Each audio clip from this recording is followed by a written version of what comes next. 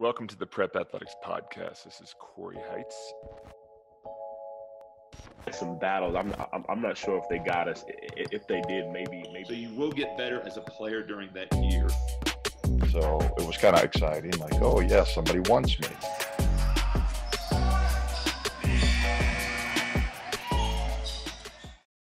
Welcome to this week's episode of the Prep Athletics Podcast, and we are going to do an update.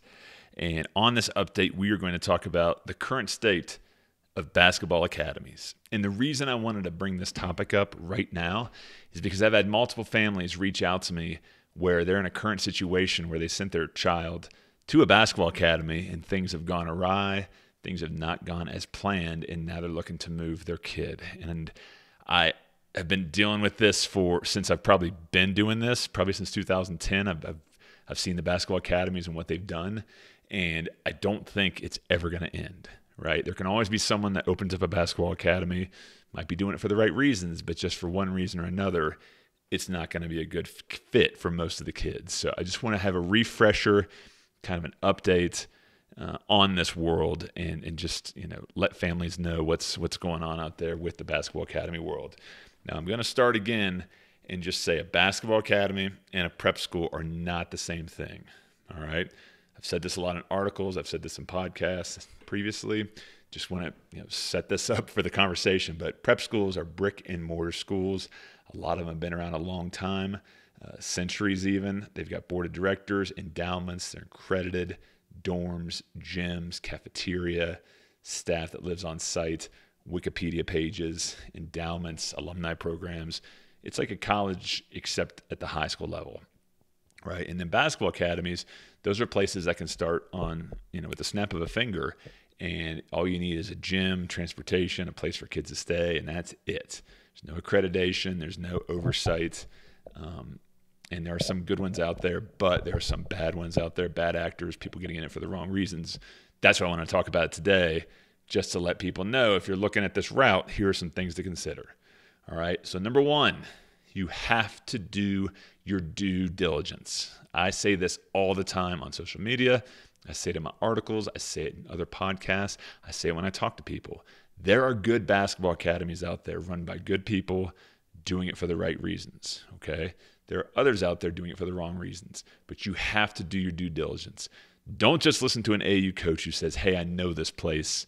I sent a guy there last year. Don't listen to that. Don't listen to the price tag, right? They're going to be way more affordable than prep schools. And don't listen to the used car salesman pitch that a lot of these coaches do, all right? He might have sent a few kids D1 in the past. Doesn't mean your kid's going to go D1, all right? Every kid's different. So if you go to my website, prepathletics.com, and go to the blog section, there's actually an article in there. And I'm going to link this in the show notes below, but there's an article on questions to ask a basketball academy coach, right? You got to feel comfortable with these. I'm not going to list them all, but some of them are, what's the living situation, right? Is it going to be 4 in a room? Is it going to be 2 in a room? How many bathrooms are there? Is it a house? Is it a dorm? What's the food situation? Is it going to be mac and cheese and cereal because that's the cheapest thing to buy in bulk at Costco? Are you going to be fed? Right? Who's the adult supervision? What are the academic requirements? Who did you place last year? Did you place all of your players?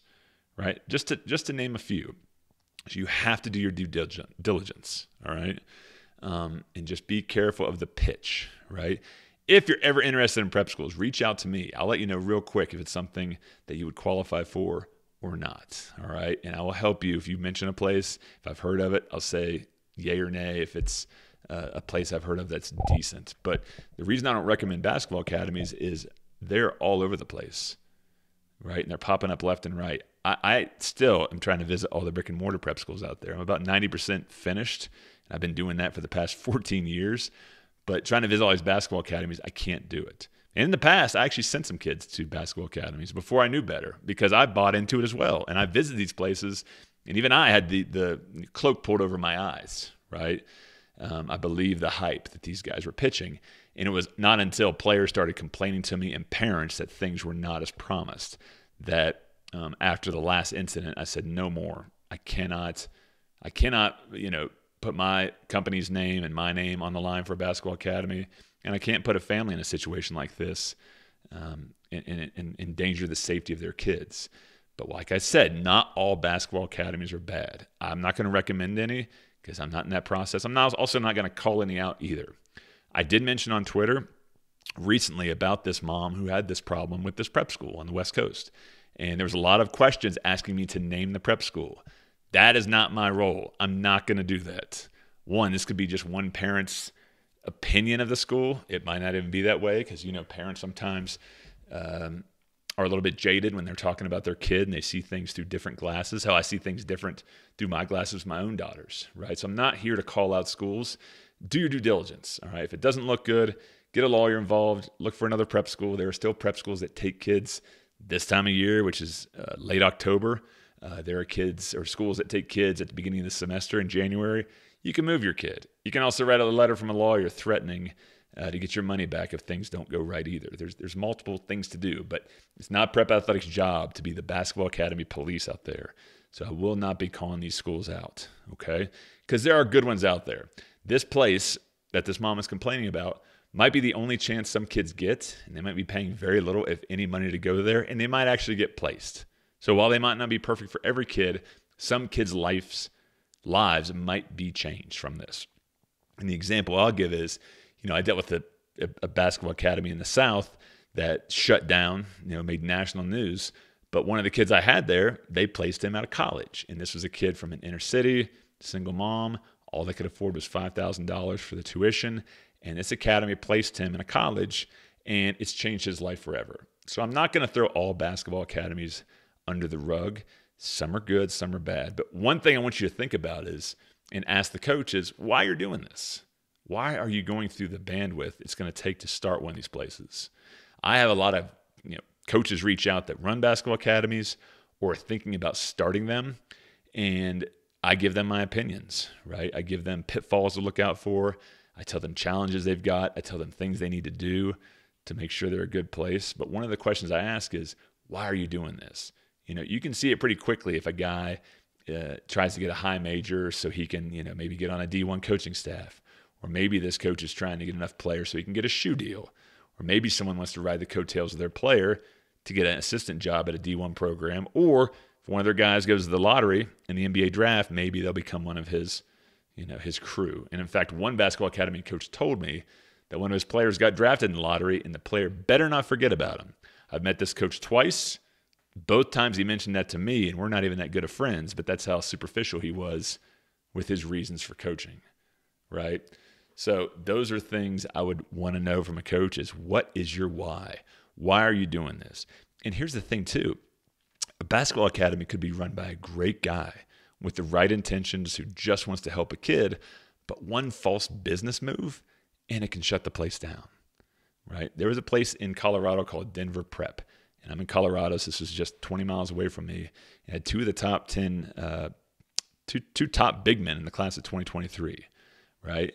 And they had a benefactor that had money, bought a dorm or a house, bought a gym, and they were running out of there. And then due to disagreements between the financier, this money guy, and the program, the financier pulled all the funding from them. So that on a Tuesday night, this school shut down. No more. It's done based on one decision, right? One guy's decision. So how do you know it's not going to happen at a basketball academy you go to? Now, one thing that's going on in the news right now is Kanye West. Kanye West is getting canceled left and right for some comments he's been making. And Kanye West owns Donda Academy, which is named in honor of his mother. And that's based out in California. I think it's in Calabasas. They got multiple top 100 players in their team. But say Kanye has a bad day and decides to shut it down. He could do that. He's a billionaire. Money's not a problem, but he's very moody. And he has documented mental health problems where he could shut it down. So every basketball academy out there, you got to really be careful. And just another side note too, like IMG Academy, Hargrave Military Academy, Worcester Academy, those are real places. Just because they have academy in the name does not mean they're a basketball academy. All right, those are legit places. So just a little housekeeping there on the academy. And you also get what you pay for, right? If you're paying $2,500 for 9 months, you might not be getting steak and shrimp a couple nights a week. Right, your beds might not be the most comfortable. You might be having multiple roommates. You might have 60 guys on a program. So you get what you pay for too, right? Not saying you can't get a good spot for that price. And if that's your only option, take it.